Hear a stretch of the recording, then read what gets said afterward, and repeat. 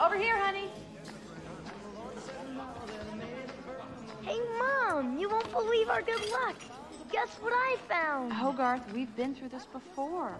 No pets. Oh, but he's not a pet, Mom. He's a friend. Hogarth, we've got to rent a room this year if we're going to make ends meet, and no one wants to live in a place with shredded upholstery. You'll never know he's there. I'll keep him in a cage. Until you feel sorry for him and set him free in the house. Do you remember the raccoon, Hogarth? Ugh, I remember the raccoon. Please, Mom, at least look at him. Oh, all right. All right. Where is this guy? Annie, I can't read this handwriting.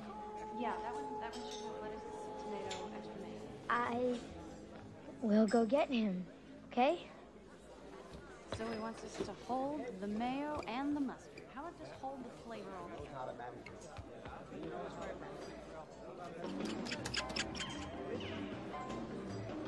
Excuse me.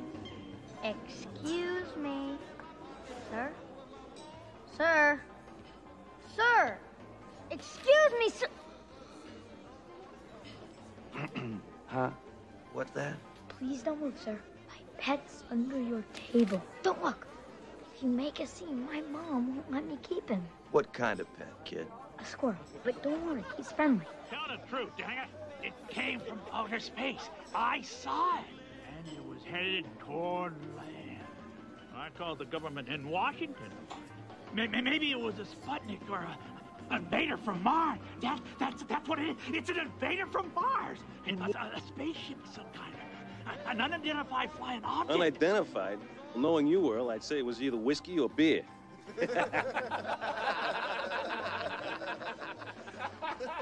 Hey, I saw it too.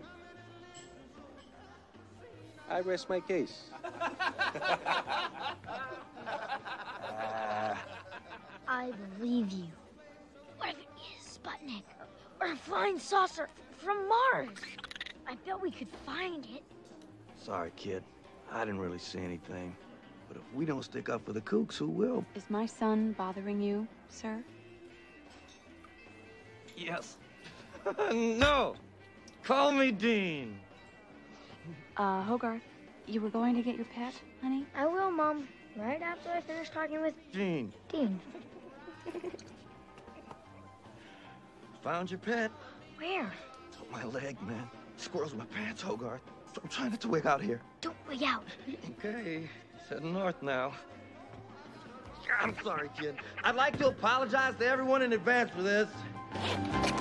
Hey!